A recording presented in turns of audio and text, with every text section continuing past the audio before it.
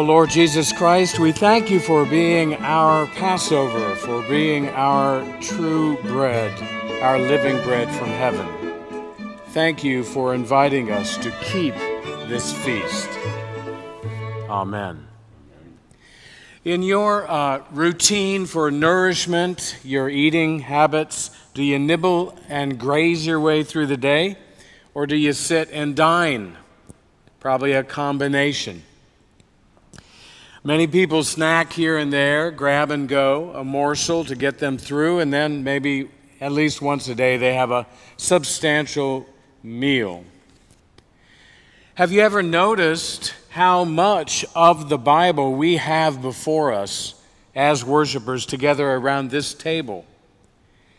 It's served up to us in the language of the prayers.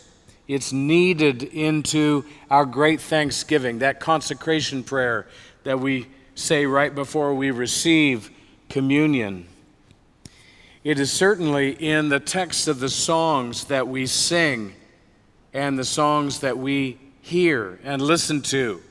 Already in the prelude and the praise and the opening hymn and in the gospel songs we've heard from the Psalms, we've heard from Revelation, and if you were to go through those songs, you would see, you could do your little search, and you would find where all these concepts of singing come from. And significant helpings of Scripture in this banquet of the Word are, of course, in the readings. It is indeed a feast. We've heard from the second book of Samuel, from the 130th Psalm, from the letter of Paul to the Ephesians, and from the 6th chapter of John's Gospel. If I were to put the whole thing in the center of the table today, I would call it a feast signifying the reality that we cry out to God in deep need, and the merciful Redeemer is reliable and faithful to come near and to supply our need, and to save us. And the real questions that zoom through my mind are, do I recognize my needs? Do we understand ourselves connected enough to God that we can call out to God for help? If there is a real and personal connection with God, sure, we can call out, and we can wait, watch, hope, and receive God's supplication, God's supplying and answering of our need. James has an interesting passage. It talks about the Word being a kind of mirror that we can either glance at and set down and forget about it, or that we can look into seriously and see ourselves and see the responsiveness of God in the Word, the law. He says, be doers of the Word, not merely hearers who deceive themselves. For if any are hearers of the Word and not doers, they're like those who look at themselves in the mirror. For they look at themselves and on going away immediately forget what they were like. But those who look into the perfect law, the law of liberty, and persevere, being not hearers who forget but doers who act, they will be blessed in their doing. So I'm really confessing that every time we come to church, we have really more than we can eat. We've got all this stuff coming at us, but we don't have just one day to get it.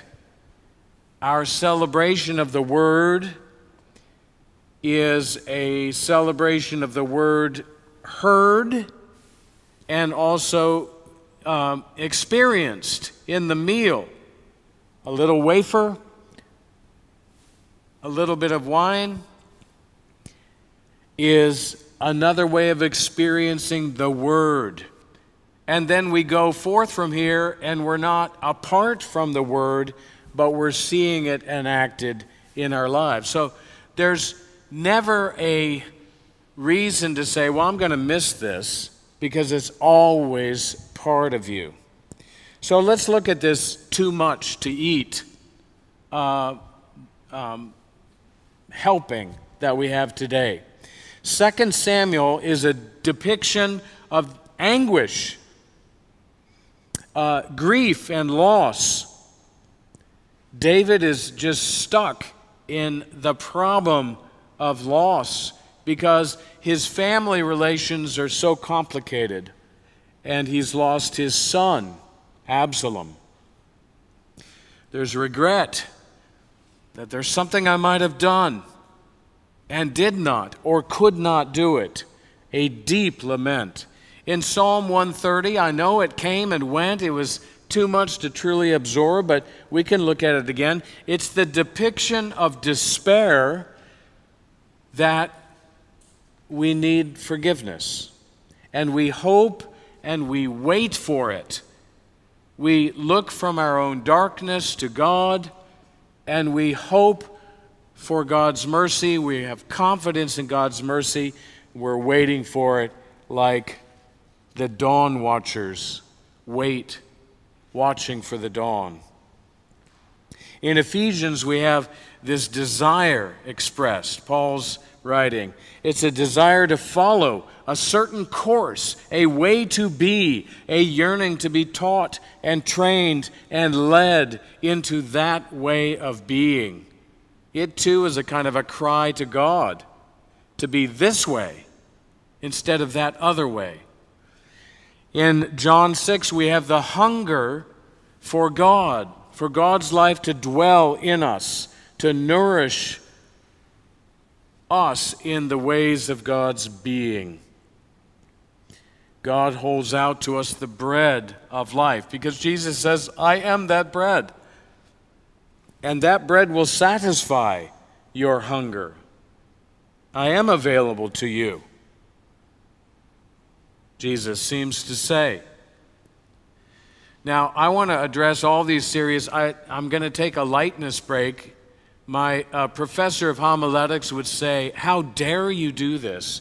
But I can't. Maybe it's sometimes you want to put something in, and that's the one that Hilmer Krause said, don't put it in if you can't stand not saying it. But as profound as Psalm 130 is, as deep and meaningful as it is, there is a funny story about this psalm. There were monks in the chapel, and they were chanting Psalm 130. Now, they chant a lot of psalms. They go through it every week. And every day they have big doses. They got to Psalm 130, and they were singing along, and the officiant, probably the brother prior, was singing, I wait for the Lord, my soul waits for him. And all the monks in the choir were singing. I'm on verse 4 here, verse 4 and 5. They chanted back, in his word is my hope. And then he sang out, my soul waits for the Lord more than watchmen for the morning. And they were to sing back, more than watchmen for the morning. It was going great, except for one monk, instead of saying morning, he chanted evening. And the officiant turned around and he says, let's try verse 5 again. And he did it again, and this one voice sang evening. And so he was rather perturbed, and he turned around and he said, someone's chanting evening.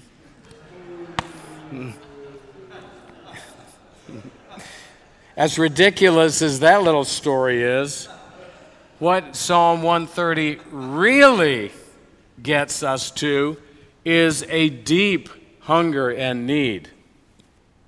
In Psalm 130, we give voice to our own constant call to God for help and for hope. Just take a look at verses 1 and 4 of Psalm 130. Out of the depths have I called to you, O Lord. Lord, hear my voice. Let your ears consider well the voice of my supplication. I wait for the Lord. My soul waits for him. In his word is my hope. And so there's two things happening here, a recognition of need and something of a confidence that we should hope because God will come. And it's hard waiting and it's difficult hoping. And that's why we get to that image later that we look for the Lord like those who are in the third watch of the night are waiting for that sign that the sky is changing color, that the morning has come, and that the watch is over, and the day has begun. When the Psalms, and they do this a few times, talk about the depths, out of the depths I cry to you, they're talking about death. They're talking about the ocean, from the bottom of the ocean I cry. It's an image for being on the brink of death. And this is the kind of experience it is. So we have all been there. And this psalm is like a mirror, and we recognize ourselves in our deepest need. And it's a reminder we do have that need. And it's a reminder that we can hold out hope for the solving of it. Look at it that way.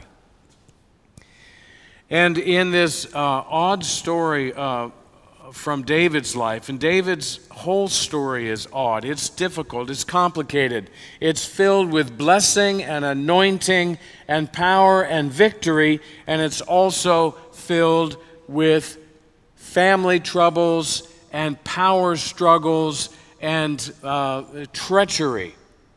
So if you read through 2 Samuel, you're going to get a lot of the wonder of David's life and a lot of the sorrow, deep sorrow, like death in David's life. At this point, his son Absalom, whom he loves, has gone astray to the point of wanting to take over the reign from David. He's gotten some terrible bad advice from Ahithophel. All the advisors are always causing trouble for David and everyone related to David. And so he starts this rebellion, Absalom does, and it fails. David has cried out to the commanders who are about to attack Absalom's soldiers, go gently with Absalom. Please be merciful and go gently. It doesn't happen because Absalom is up against the Ephraim forest, and he has nowhere to go, and attacks are coming from several directions. Now, there's an interesting piece about Absalom's doom being caused by his hair, his long hair getting tangled in the brambles, actually in the branches of the oak. And he's dangling there, helpless between heaven and earth. And that's when, not the soldiers themselves, but some of the assisting personnel surround him and kill him. Now, this is a very odd symbolic story because Absalom's hair has come up earlier, way back in chapter 14, where there's this crazy comment that there was no one in Israel about whom people thought more concerning his looks and his way than Absalom. He was the guy. And it said he cut his hair once a year. And when he cut it, it was 2 shekels. In other words, it was 5 pounds of hair. So he had this amazing, amazing hair. And it was undoubtedly part of the construct that got Absalom in trouble when people said, hey, you could be king. and his greatness, his vanity in his own eyes is what finally did him in. So this is a story of David's agony, that everything had gone wrong with many parts of his life and his family. There were power struggles, and maybe he could have done something about it, but it went wrong, and there was nothing he could do about it now. And so it's poignant when we read this passage and we come to his lament. He's crying out to God, yes, but he's really speaking to Absalom in grief. And he says, "Oh, Absalom, my son, would that I had died instead of you. Oh, Absalom, my son, my son." And so already, just looking at Psalm 130 and looking at 2 Samuel, we start to look into that mirror of the Word, and we see ourselves at our most vulnerable, and we do well to cry out to God indeed.